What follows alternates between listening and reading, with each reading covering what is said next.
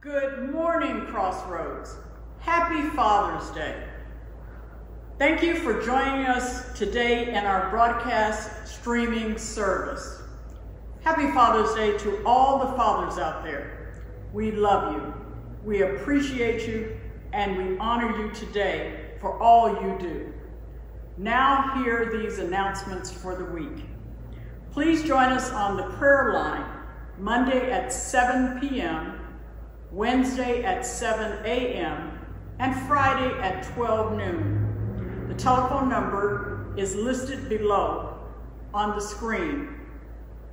Beginning Wednesday, July 8th, from 12 to 1 p.m., our own Brother Lowe will lead a 7-week Bible study on the I Am statements of Jesus Christ from the book of John.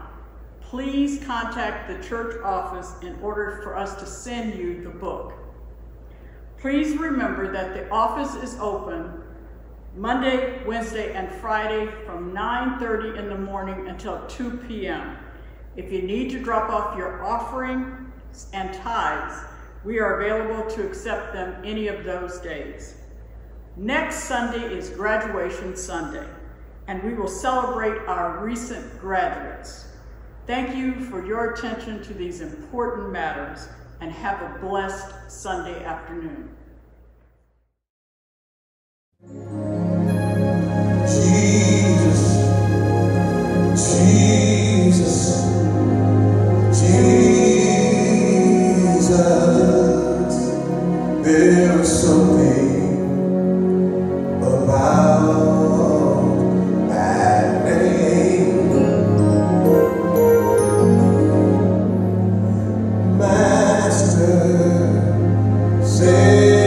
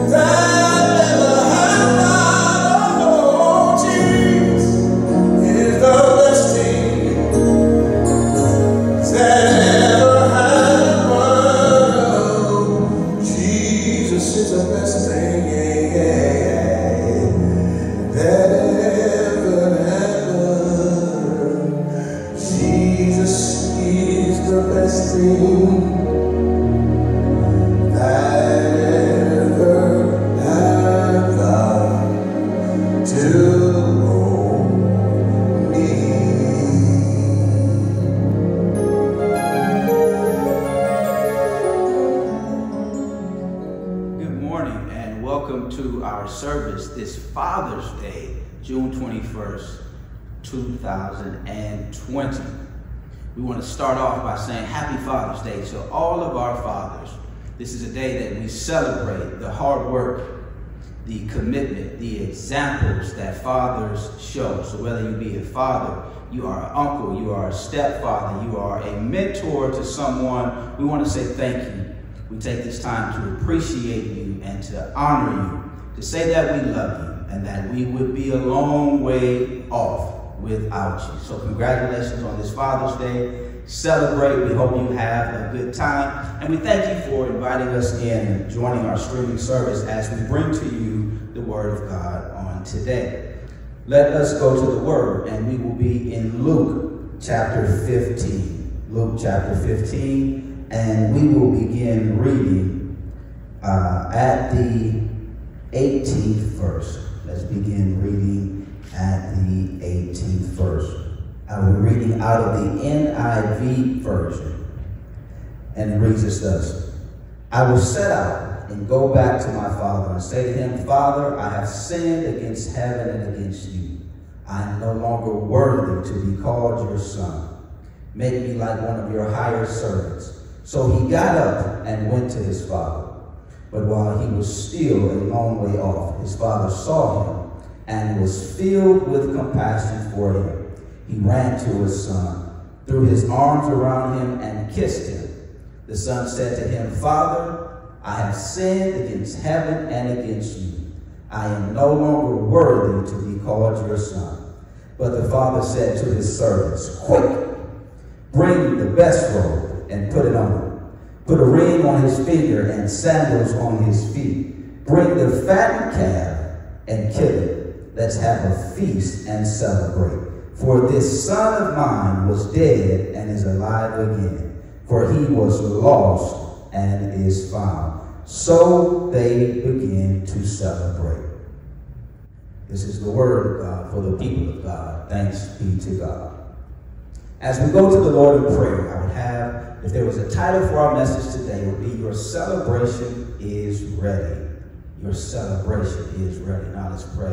Father, in the name of Jesus, we thank you for this time and this opportunity to come before you. Lord, we thank you for the fathers on this day. Lord, we thank you for their commitment to their families. Lord, we thank you for the dedication that they have demonstrated, the examples that they have set. Lord, we ask that this will be a day of refreshing. This will be a time of affirmation and celebration for fathers all around this world. And Lord, now as we go to your word, I ask that you would use me as your vessel to speak to your people. Lord, we ask that you would open our ears that we may hear what it is that you are saying. Give us spiritual vision that we may see the road to go ahead of us. Lord, now as I have read and studied, I lay myself at your feet. Allow me to be your humble servant and son in this moment, that I may be fit for your use to deliver your word to your people. In Jesus' name we pray. Amen and amen. We're all familiar with the story of the prodigal son.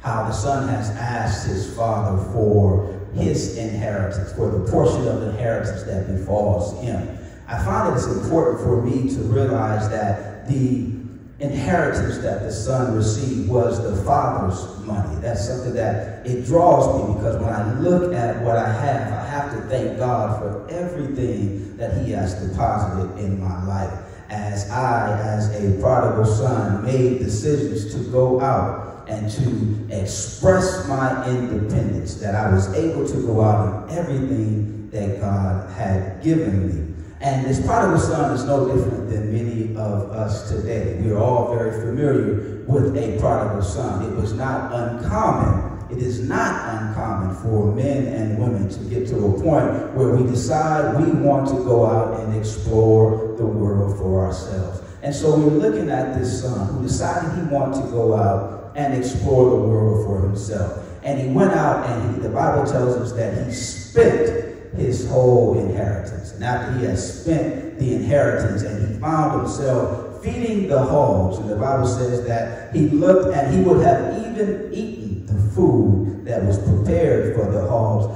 but there was not even anyone around to give it to him. And I look at that and I thank God in that moment that he says the prodigal son came to himself. Sometimes it takes being alone to force you to come to yourself. It's an interesting thing that many of us can experience, that when you are enjoying or walking in riotous living, when the enjoyment is over and you have nothing else to spend, we often find that there is no one else standing around. When I have nothing to give in riotous living, that lifestyle has nothing to give to me. I don't know if you've ever found yourself as the life of the party, all the way up until the money ends. When you stop spending, everybody was gone. Everybody can call on you to get something, but when you look around, there is no one to give to you. Not an uncommon thing that the prodigal son dealt with. But the Bible says that he came to himself, that he shook himself, that he woke up. And I believe in this moment of our nation's history, and in fact in the world, there is a grand awakening happening for many prodigal sons and daughters. We are at a point where we were faced to look at COVID-19, and we're still dealing with all that it entails. And so finding ourselves there, sheltered in place, alone, we had nothing to do but look and to say, I have wandered away and I have squandered all that has been given to me. And many of us have looked, where do I go to find food and shelter? Where do I go to find sustenance? Who is there when my inheritance is gone? What do I have to show for it? When we look at the social unrest that we're dealing with in our nation right now, there is an awakening that something has to be better than this. We're seeing across the world as black men and women are coming and going saying enough is enough. We're awakening to our Father's house, that there is something greater on the other side of this pit that we have been in. We don't have to wallow and wonder and beg and hope that someone will come and feed us. We're awakening to say, I have a Father. I have a Heavenly Father who within his house has all the sustenance that I need. And so we're seeing men and women who had made a decision to go out and to live independently and to explore and to take the gifts and the talents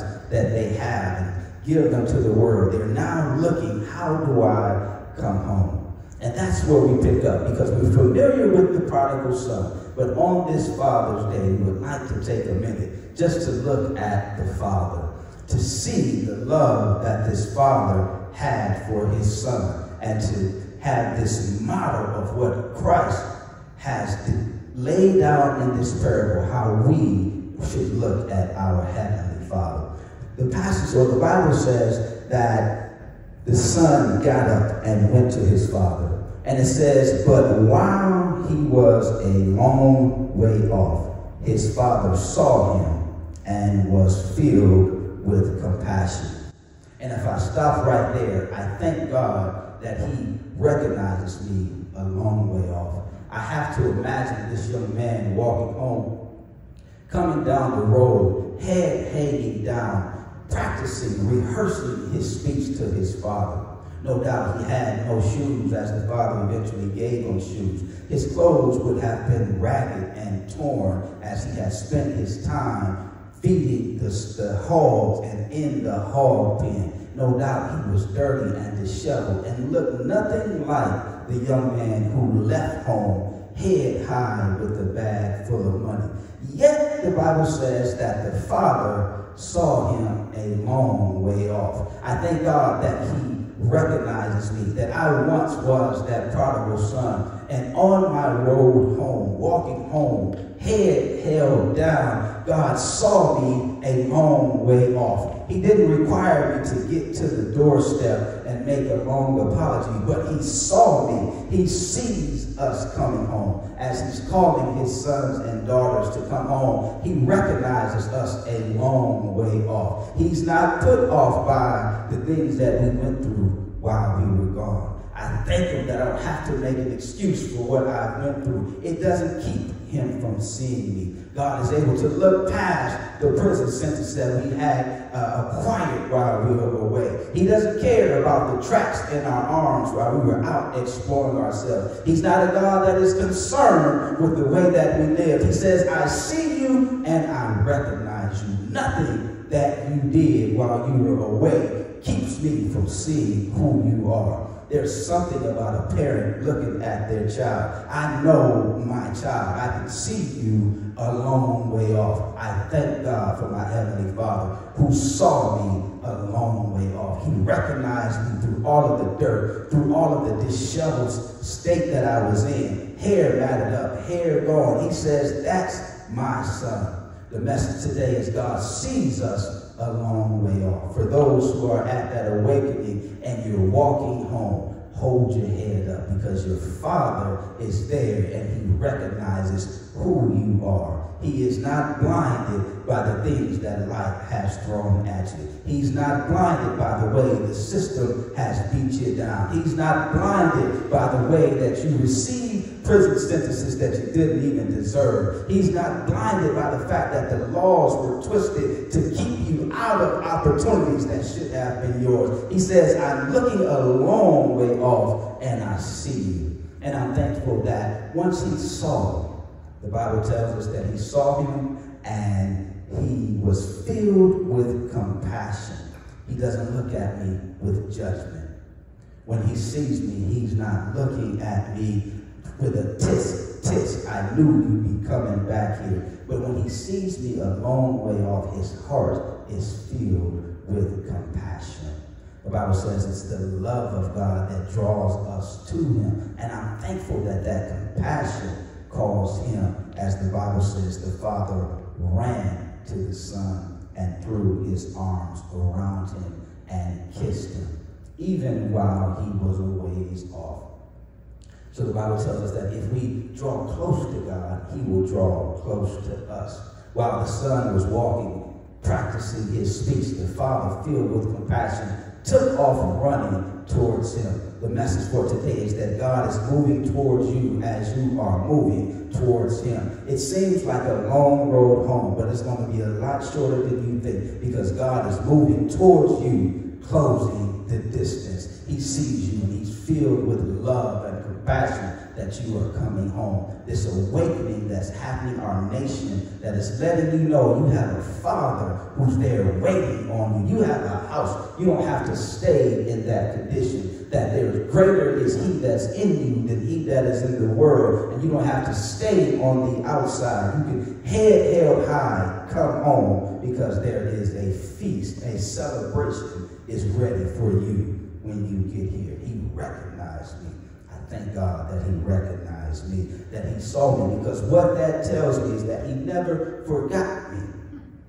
Because he recognized me, it lets me know that I was in his mind all along. Every day, every time he walked past the window, he looked to make sure I wasn't walking down that street. There was never a time I wasn't in his heart. He knew I would be coming, and he continued to look for me. He made sure that he would be able to recognize me, because he never forgot who I was. No matter what we go through or what we have experienced, when we take our prodigal moments, our Heavenly Father has not forgotten who we are. Remember, that was his inheritance. He knows what he has put inside us. And the Bible says if you train up a child in the way he should go, it will not depart. It's only a matter of time before we come back home. And in this awakening moment within our nation, where we have decided enough and it is enough, and we're walking home, he recognizes us and runs to us. Next thing, the next scripture in 22, it says, but the Father said to his servants, interrupting as the Son is preparing to give his speech. He has humbled himself and he's ready to just be a servant. But the Father says to his servants, quick, bring the best robe and put it on him. Put a ring on his finger and sandals on his feet. Bring the fattened calf and kill it. Let's have a feast and celebrate. So I thank God that not only does he recognize me, but he restores me. Our Father is waiting to restore us. It's not about simply coming home.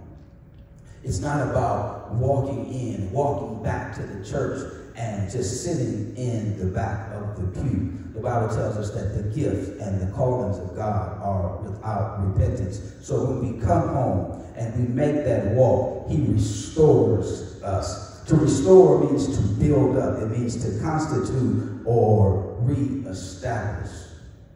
This Father in this moment took the time to reestablish or to build up his Son. The gifts that he gave was a robe. First he said, quick, bring the robe. The robe in this moment signifies honor, for the robes were given to guests of honor when they walked into the house. And the Father says, I want you to bring the best robe. I want you to know who's walking back into this house. I don't want you to forget who he is. When you look over, the minute you see him, I want you to see he is someone of honor. I'm restoring back to him with this robe his position of honor. Then the Bible says, it says, put a ring on his finger. The ring signifies his authority.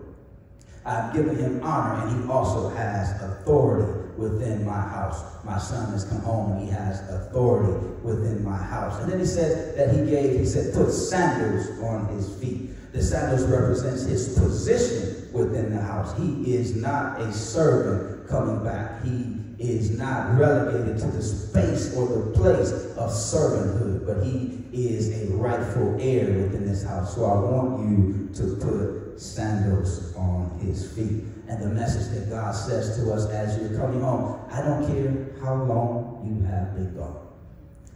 I don't care what you've been through. Don't let the enemy tell you that you have been gone too long. Don't let the enemy tell you that you won't be accepted. Don't let the enemy tell you that they don't remember who you are. He says, my gifts and calling are without repentance. Your position is still secure. The inheritance that you walked out with, that talent, that gift, is for an anointed time. And God says, when you come back, I'm putting you back in your position. Come on home. Come on back to the church. Come on home. There's a position waiting for you, and I'm going to restore you back to where you are supposed to be. I thank God that he has restored me. I thank God that in my best attempts to mess up his anointing on my life, that I wasn't able to do so. I thank God that in what the enemy thought was destroying me, God was building a testimony by my decisions that will allow others to see his faithfulness and know that they too can shake themselves and come, because our Heavenly Father is waiting and will restore us to the place that he has called us to be. I'm restoring you, God says. Come on back, come on home. I am restoring you. And then the Bible says that this father of the prodigal son, that's often not discussed. It says that he reconciled him. The passage says, for this son of mine was dead, and he is alive again. He was lost and is found. And so they begin to celebrate. Reconciliation means to change or to exchange. It's often used with money. It's to make things right by exchanging. The Bible says that in 2 Corinthians 5:18 through 21, God tells us that all this from God, who reconciled us to himself through Christ and gave us the ministry of reconciliation, that God was reconciling the world to himself in Christ, not counting people's sin against them. And he has committed to us the message of reconciliation. We are therefore Christ's ambassadors, as though God were making his appeal through us. We implore you on Christ's behalf, be reconciled to God.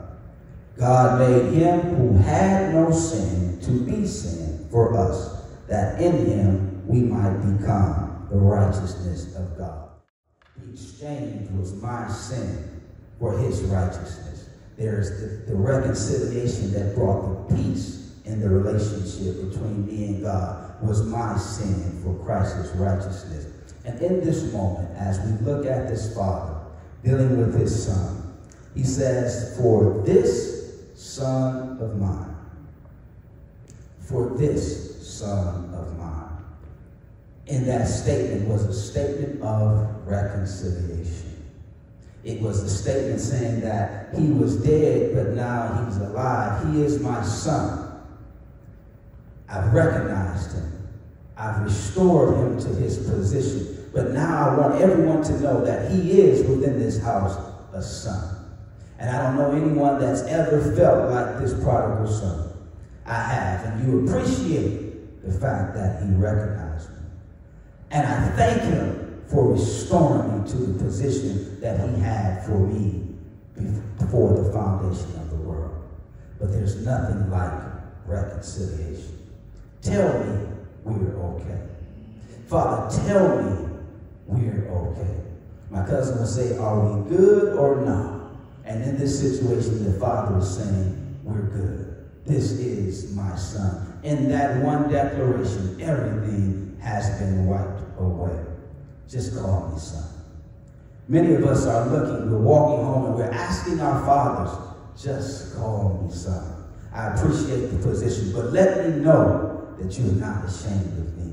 Let me know that walking back into this home, I am accepted as son. The son, no doubt, lifted his head and smiled. His heart had to rejoice in the fact that the father says, "You are my son." God is saying to sons and daughters today who are finding themselves in this awakening as the social unrest is happening across the world, and we're realizing that life is bigger than the riotous living that I was enjoying in the past, and it's time for me to come home. God says, come home. I've made it right. Your celebration is ready. We're waiting on you to celebrate. There's nothing holding up the celebration except for you making that decision to come on home. That prodigal, the father of the prodigal son, shows us what it means to be a father. He lets us know that, one, I'll never forget who you are. No matter what you have gone through, you are mine. I will always look beyond everything that the world may throw at you and see my son. And because you are mine, I'm going to restore unto you everything that I have proclaimed you to be. The enemy might have thought he had you, but you have lost nothing that God intended. And then he reconciles us. There's peace. Now I have a peaceful relationship with God, whereby I cry by the Spirit of God, our Father. And in that cry, there is a healing that the world never could have offered. And so we thank God in this moment. And we say, if there's one who realizes in this moment, you've come to yourself and you said, in my Father's house, I don't have to live like this. We encourage you now to start taking that step towards God.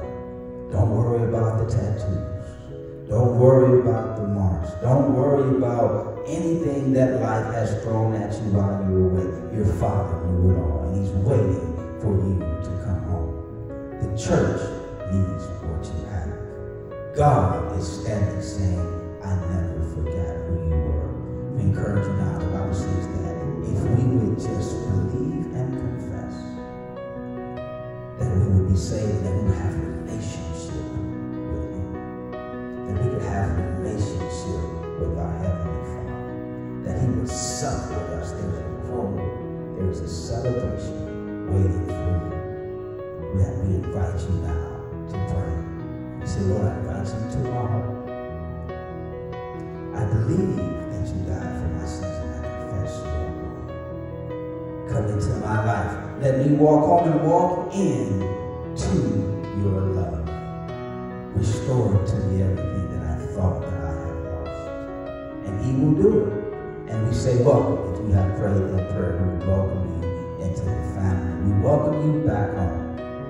We celebrate with you. We ask that you would call the church where we could walk with you. The number is listed below. We thank you for joining us on this week. We look forward to hearing from you. We look forward to continuing to celebrate with you. God bless you.